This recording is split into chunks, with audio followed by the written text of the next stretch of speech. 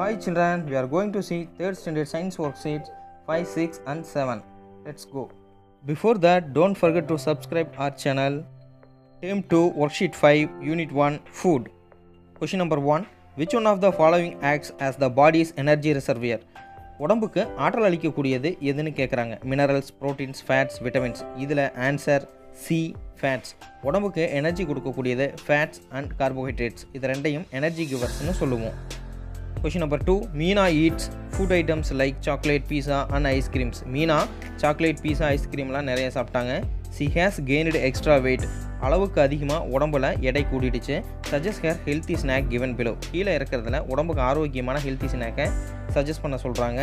A fruits, B egg, C sprouted seeds, D all of these. மேலே இருக்க எல்லாமே ஹெல்த்தியான ஸ்நாக்ஸ் தான். So the answer is D all of these. Number 3. Anu ate chapati and potato masala for her dinner. Anu டின்னருக்கு சப்பாத்தியும் potato மசாலாவும் சாப்பிட்ருக்காங்க. She got the nutrient. அவங்க எந்த விதமான சத்தை பெற்றிருப்பாங்கன்னு கேட்குறாங்க. ஆன்சர்ஸ் மீன்ஸ் கார்போஹைட்ரேட்ஸ், ப்ரோட்டீன்ஸ், ஃபேட்ஸ்னு கொடுத்துருக்காங்க. சப்பாத்திலையும் பொட்டேட்டோவிலையும் அதிக அளவில் கார்போஹைட்ரேட்ஸ் இருக்குது. Answer B carbohydrates. Question number 4. Charvika classified some food items in 3 groups as shown below. Energy giving food, protective food, body building food னு 3 ஐட்டமா Charvika food items-ஐ பிரித்து வச்சுருக்காங்க. Question. Which of the following food items has she placed incorrectly? எந்த food ஐட்டமை இவங்க தவறான இடத்துல வச்சுருக்காங்கன்னு கேட்குறாங்க. Answer D sugar. சுகருங்கிறது energy giving food, அதை பாடி பில்டிங் ஃபுட்டில் வச்சுருக்காங்க. So the answer is D sugar. Question number 5. What are the food items that can be eaten by the people of different age groups?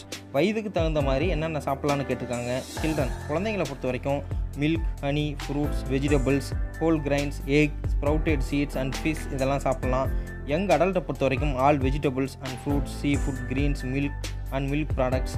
Old அடல்ட்ஸை பொறுத்த வரைக்கும் fibrous food, low fat food, இந்த மாதிரி சுலபமாக செரிக்கிற மாதிரியான உணவுப் பொருட்களை அவங்க சாப்பிட்ணும்.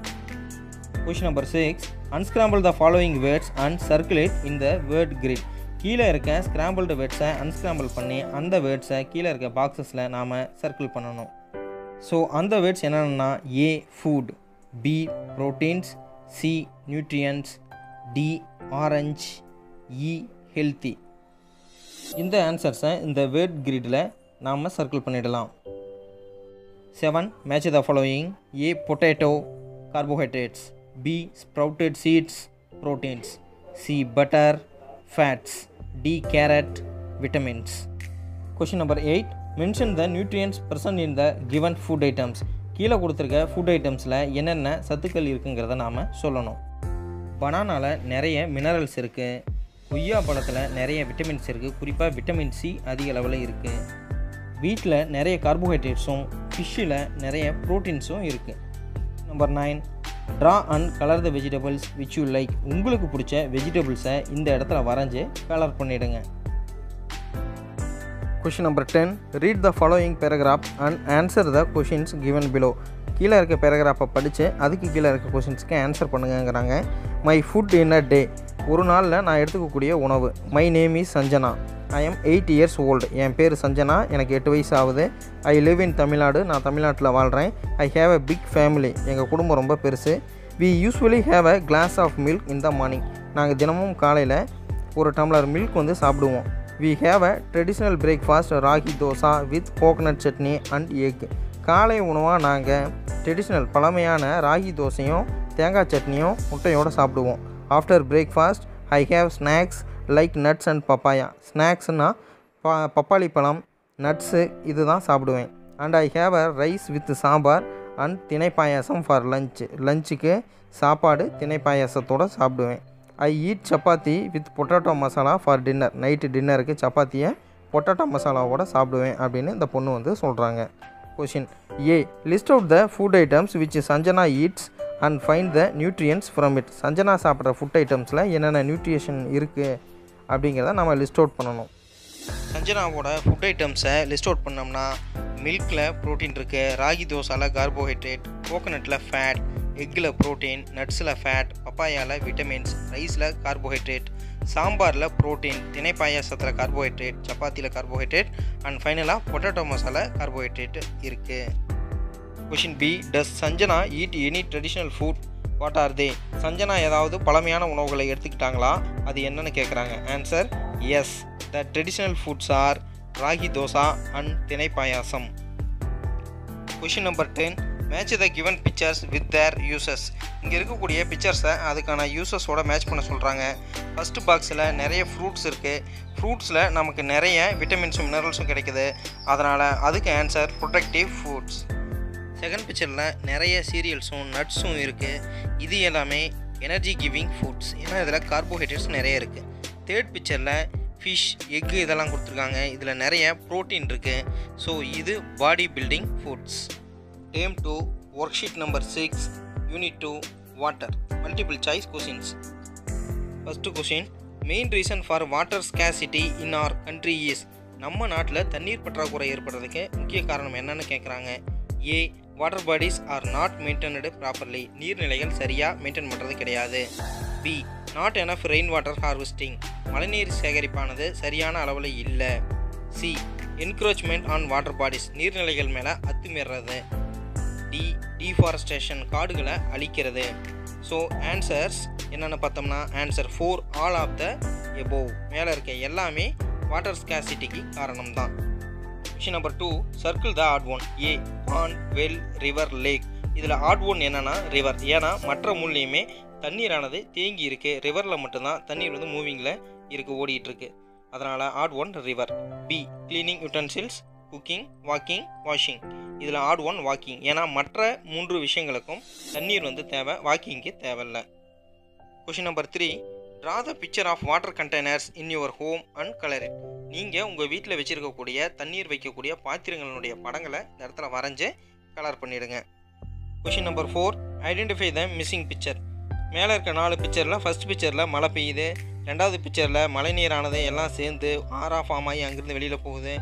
Third picture missing. ஃபோர்த்து பிக்சரில் வயல்வெளிகள் இருக்குது. இப்போ இதில் வர வேண்டிய பிக்சர் டி.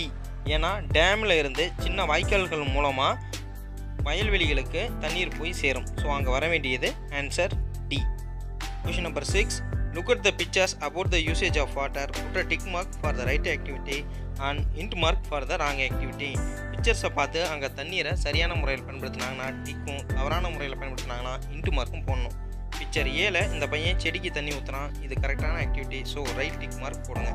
பிக்சர் பியில் ப்ரஷ்ஷை வாஷ் பண்ண டேப்பை ஓப்பன் பண்ணி விட்டு நிறைய தண்ணீரை வேஸ்ட் பண்ணுறாங்க, ஸோ இது ராங் ஆக்டிவிட்டி, ஸோ இந்த இடத்துல இன்ட்டு மார்க் போடுங்க. அதே போல் ப்ரஷ் பண்ணுறது சி ரைட் ஆக்டிவிட்டி, தண்ணீர் வேஸ்ட் ஆகுது டியில், ஸோ ராங் ஆக்டிவிட்டி. இ மரத்தை வெட்டுறாங்க, இது ராங் ஆக்டிவிட்டி. எஃப் செடிக்கு பாசன முறை சரியான முறையில் பயன்படுத்துகிறாங்க, இது right activity. Question number 5, match the following. Left side water storage ஆகிருக்க இடத்துடைய names கொடுத்துருக்காங்க, ரைட் சைடு அதற்கான பிக்சர்ஸை கொடுத்துருக்காங்க. அதை சரியாக மேட்ச் பண்ணணும். லேக்குங்கிறது எது, பாண்டுங்கிறது எது, டேங்க் எது, ரிசர்வியர் எது, இதை கரெக்டாக மேட்ச் பண்ணணும், பண்ணிடலாம்.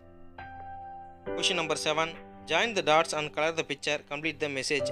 டாட்ஸ் எல்லாம் ஜாயின் பண்ணி இந்த பிக்சரை கம்ப்ளீட் பண்ணுறோம். ஸோ இதிலிருந்து நமக்கு என்ன மெசேஜ் கிடைக்குதுன்னா, வீட்டு மேலே ட்ராப்பாக ரெயின் வந்து விழுது, அதை ஒரு பைப் மூலமாக கலெக்ட் பண்ணிட்டு போய் ஒரு டேங்கில் சேவ் பண்ணுறாங்க. ஸோ இதிலிருந்து நமக்கு என்ன மெசேஜ் கிடைக்குதுன்னா, ஒவ்வொரு துளி மழைநீரையும் நம்ம சேமிக்கணும். ஸோ அந்த மெசேஜை எப்படி கம்ப்ளீட் பண்ணலான்னா, save every drops of water. Worksheet 7 plants. Question number 1, which of following plant part known as the food factory of the plant? தாவரத்தினுடைய எந்த பகுதியை நாம் உணவு தயாரிக்கக்கூடிய தொழிற்சாலை ஃபுட் ஃபேக்ட்ரி அப்படின்னு சொல்கிறேன்னு கேட்டிருக்காங்க. A root, B stem, C leaf, D flower. நமக்கு நல்லாவே தெரியும் தாவரம் தன்னோட இலையில தான் உணவை வந்து தயாரிக்குது. So the answer C leaf. Question number 2, unscramble the following words and find in the given grid. கீழே கொடுத்துருக்கிற அந்த வேர்ட்ஸ் எல்லாம் அன்ஸ்கிராம்பிள் பண்ணி அதை இந்த கிரிட்டில் நாம் கண்டுபிடிக்கணும். First one midrib, second one apex, third one பெட்டியோல், fourth one stem, fifth one lamina, sixth one trees and then seventh one leaves. Question number 3, find the odd one. இங்கே இருக்க பிக்சர்ஸ் எல்லாமே பார்த்தோம்னா எல்லா பிக்சர்ஸில் இருக்கக்கூடிய கிழங்குகளும் தரைக்கு கீழே மண்ணுக்கு அடியில் விளையக்கூடியது. பியில் இருக்கிறது மட்டும் பார்த்தீங்கன்னா இந்த காய் தரைக்கு மேலே விளையக்கூடியது. So add one is B. Question number 4, look at the pictures, put a tick mark for the dessert plants and int mark for the other plants. டெசர்ட்டில் வளரக்கூடிய தாவரங்களுக்கு டிக்கும், மற்ற இடங்களில் வளரக்கூடிய தாவரங்களுக்கு இன்ட்டு மார்க்கும் போடணும். பேனியன் ட்ரீ டெசர்ட்டில் வளரல, அதனால் அதுக்கு இன்ட்டு மார்க் போடுங்க. அதே வரிசையில் பார்த்தோம்னா இங்கே கற்றாழை மட்டும்தான் டெசர்ட்டில் வளரும், மற்ற தாவரங்கள் எல்லாமே மற்ற ஏரியாக்களில் தான் வளரும். ஸோ கற்றாழைக்கு மட்டும் டிக் மார்க் போட்டுட்டு மற்ற எல்லாத்துக்குமே இன்ட்டு மார்க் போட்டுருங்க. Question number 5, label the parts of the plant. தாவரத்தினுடைய பகுதிகளை குறிக்க சொல்கிறாங்க. மேலே இருந்து கீழ் நோக்கி போனோம்னா மேலே flower, leaf, fruit, stem and then கடைசியாக கீழே இருக்கிறது root. Question number 6, true or false. 1, plants in plains need to adapt to both dry conditions and extreme temperatures. பிளைன்ஸில் வாழக்கூடிய தாவரங்கள் ரொம்ப அதிகமான வெப்பநிலை, அதே சமயம் ட்ரை கண்டிஷன் இரண்டையுமே சகிச்சுக்கிட்டு வாழணும் அப்படின்னு சொல்கிறாங்க. True. 2, Pistia plants are completely submerged in the water. Pistia முழுக்க தண்ணிக்குள்ளே மூழ்கி இருக்கக்கூடிய தாவரம்னு சொல்கிறாங்க. அது free floating plant. So answer is false. Question number 7, sequence the following pictures. கீழே இருக்க படங்களை வரிசைப்படுத்த சொல்லியிருக்காங்க. விதை முளைக்கிறதுனுடைய அடிப்படையில் வரிசைப்படுத்தணும். முதல்ல விதை முளைக்குது, பிக்சர் சி. அடுத்தது கொஞ்சமாக வெளியில் முளை கொடுத்து எட்டி பார்க்குது, பி. இன்னும் கொஞ்சம் பெரிய தாவரமாகுது, ஏ. அந்த தாவரம் காய் விற்குது, D. So the order is 3BCAD. Question number 8, colour the hibiscus plant. செம்பருத்தி பூவுக்கு வண்ணம் தீட்ட சொல்கிறாங்க. பூக்களுக்கு சிவப்பு வண்ணமும் மற்ற பகுதிகளுக்கு பச்சை வண்ணமும் தீட்டி அழகாக கலர் பண்ணி முடிச்சிடுங்க. வீடியோ உங்களுக்கு கண்டிப்பாக பிடிச்சிருக்குன்னு நினைக்கிறேன். அடுத்தடுத்த ஒர்க் ஷீட்ஸை நெக்ஸ்ட் வீடியோஸில் பார்ப்போம். மறக்காமல் சேனலை சப்ஸ்கிரைப் பண்ணுங்கள். Thanks for your support. Thank you.